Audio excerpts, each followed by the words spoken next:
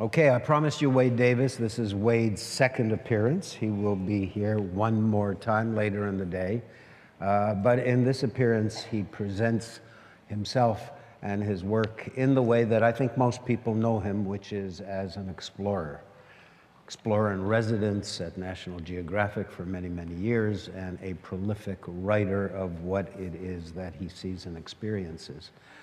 I had a little glancing contact with Colombia.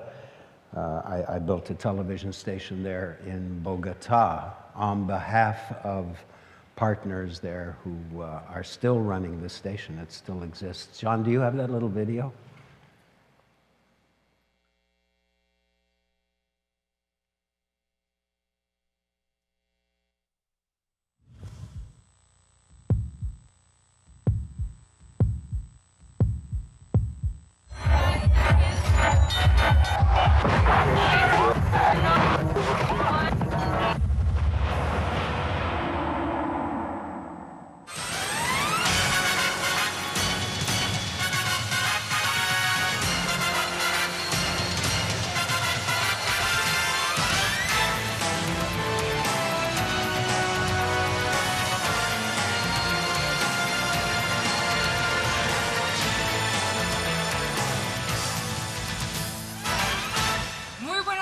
Bienvenidos a nuestra primera emisión de City Noticias a las 7. Recognize the style? Yeah. So I didn't delve deeply into the history of the country, but it's a deceptive place. I think I got this right, Wade, about 40 plus million people, and Bogota 48 now. And Bogota itself, a city of some 7 million. So this is something substantial that we're not that familiar with. And the one other little wrinkle that I sussed out while I was there is that in South America, the Brazilians tend to go to universities. I'm talking about the elite. They go to universities in the United States, and the Colombians, I discovered, favor Canada. My own experience there with the people who had both found us and engaged us and became our partners there was outstanding.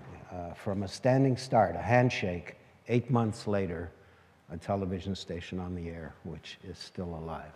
So I bring you an honorary citizen of Colombia, Wade Davis, to tell you about his latest discovery.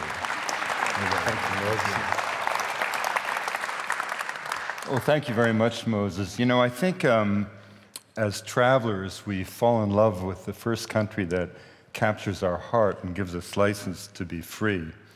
And for me, of course, it was Colombia. The rugged knot of mountains, the Macizo Colombiano, which is the birthplace of the nation, where the three great arms of the Cordillera run away to the Caribbean coastal plain, where you encounter in the lower reaches of the Rio Magdalena, the Mississippi of Colombia, wetlands as wide as the sky, the mysterious páramos that exist in few other places in the world, and of course the limitless expanse, the sea of forest that is the Amazon in Colombia, itself the size of the country of France. Well, this love affair, this strange love affair between a boy and a people and a nation began innocently enough in 1968 when my mother, a modest but determined Canadian woman, told me that Spanish was a language of the future. And she worked as a secretary all year to save money to allow me to join a small group of schoolboys being taken by a teacher to Cali, Colombia. And at 14, I was the youngest of the group and the most fortunate because, unlike the others who spent a season in the sweltering streets of the city, I was billeted with a family high up in the mountains along the edge of trails that reach west to the Pacific.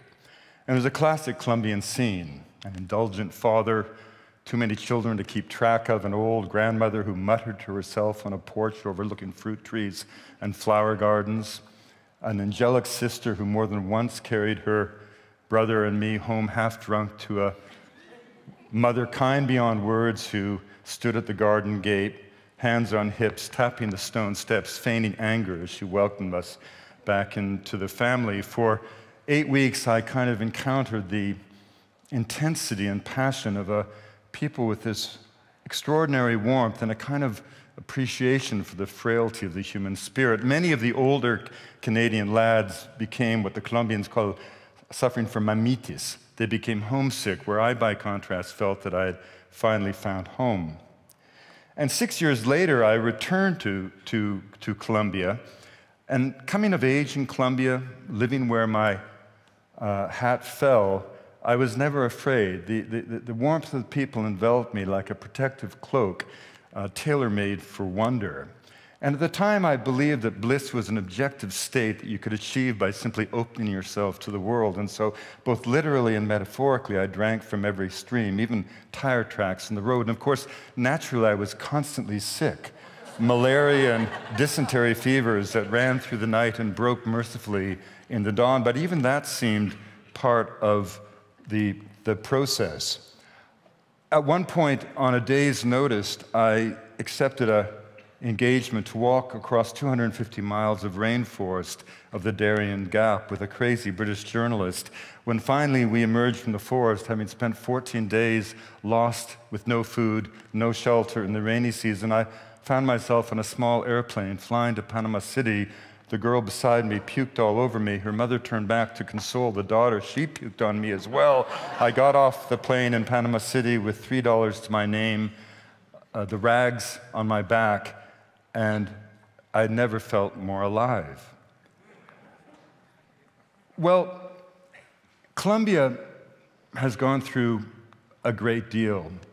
And of course, I fell into the orbit of this extraordinary botanical explorer, Richard Evans Schultes. And when it came time to write his biography, naturally the book became, in a sense, a love letter to a country that by then had become a pariah in the world. In 2002, Colombia was literally a failed state. Who could have known that this beautiful plant, known to the Inca as a divine leaf of immortality, a plant that in 4,000 years had not had any evidence of toxicity, let alone addiction, would spark a fratricidal war of such horrific extent? At the height of the Medellin cartel, Escobar was putting 80 tons of cocaine into North America every month. The wealth was such that they measured it in hay bales that they had to package up and weigh. In fact, the Medellin cartel at its height budgeted every week $1,000 just to buy elastic bands. And even though Escobar owned 800 properties, even that wasn't enough to stash the cash. And it was precisely this fratricidal warfare that afflicted the Colombian people, most of whom, of course, have never seen, let alone use cocaine. And yet over the last 50 years, this bloody war has resulted in 220,000 dead. For one terrible period of time, in 1996 to 2000, every 3 hours of the day and night, somebody was kidnapped. 30,000 victims, most of whom never returned. In the end, 5 million Colombians were forced to flee their nation, either by choice or largely by necessity. Within the country, 7.2 million people became internally displaced. Now just think about it. How would the United States feel about its war on drugs if we in Canada had policies and patterns of consumption that resulted in 85 million Americans being driven from their homes? Well, this is precisely what happened in Colombia. A war that lasted 50 years, but a war that was not the choosing of the Colombian people. In a nation of 48 million people, the total combatants on all three sides never numbered more than 200,000. And so the Colombian people were victims of a war that was fueled exclusively by our consumption of cocaine. So if you want to know who has blood on their hands, it's every individual you have ever met who has used illicit cocaine, and every government that has facilitated that trade without doing anything to actually stop the circulation of the drug. And so, in the wake of this horrible series of violence, Colombia at last finds itself on the edge of peace. The world may be falling apart, but Colombia is falling together. Within the country, people are on the move. Thousands and millions of people discovering their home for the first time. And Colombia, most assuredly, is not a country of violence and drugs.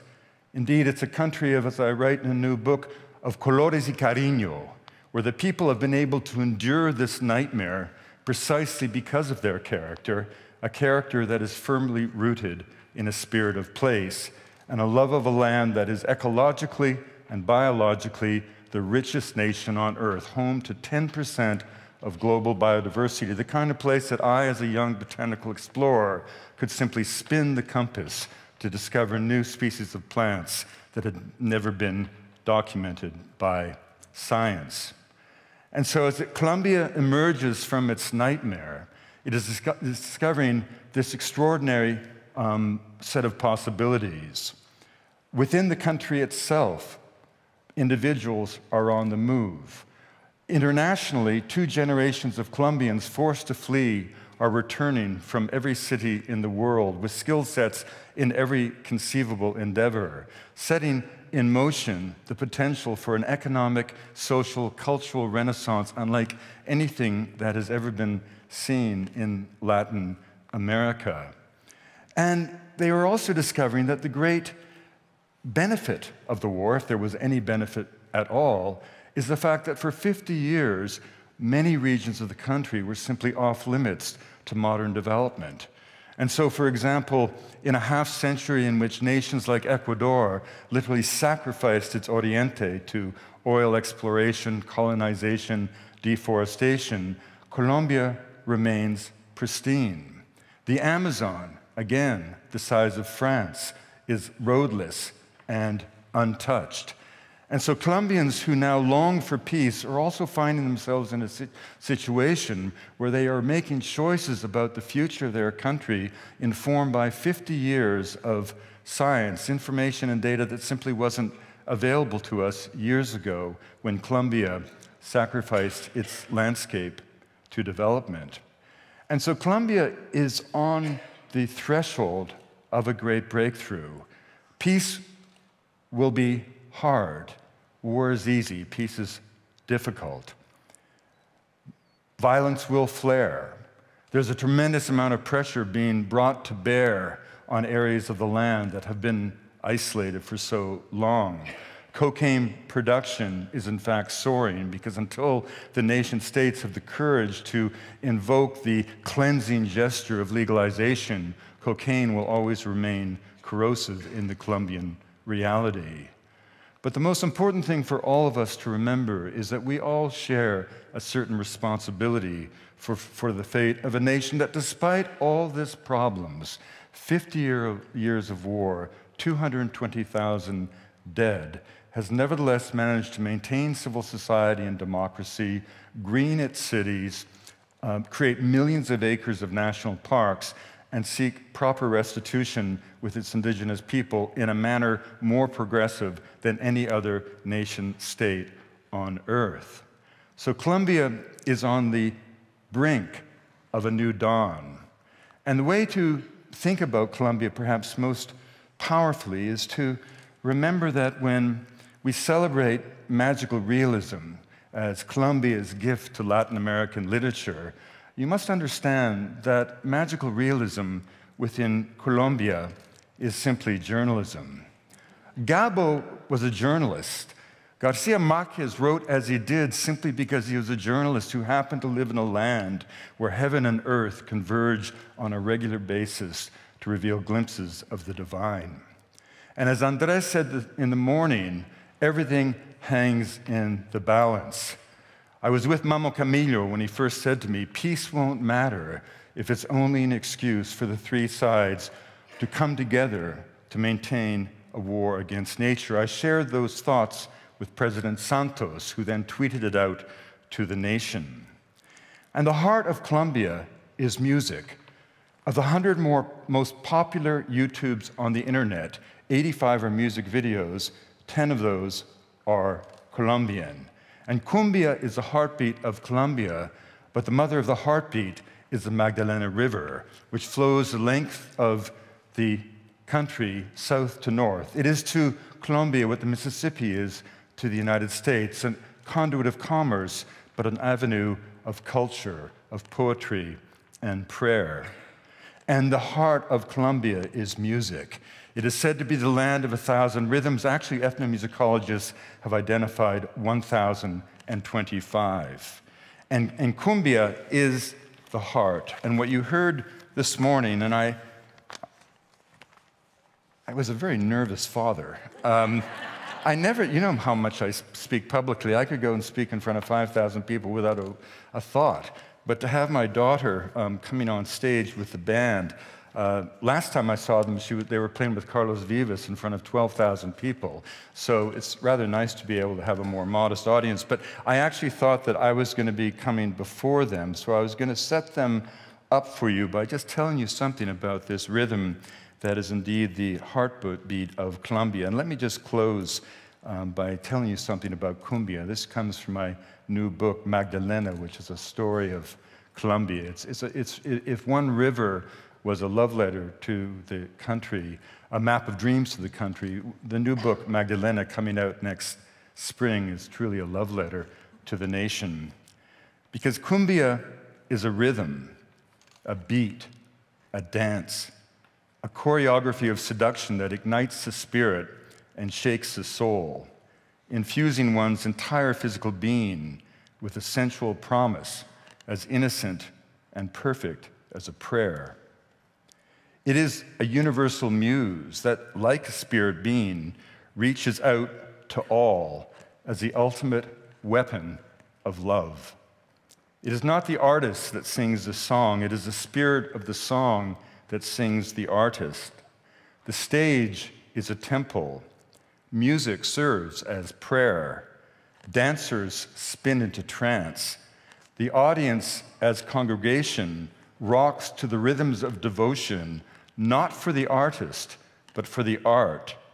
Songs that touch the far reaches of the soul, the most passionate depths of emotion, even while grounding the spirit in the soil of a nation, leaving everyone not damp with sweat, but moistened by the purity of the rains, the promise of the rivers, drenched in all the possibilities of a new day. Thanks very much.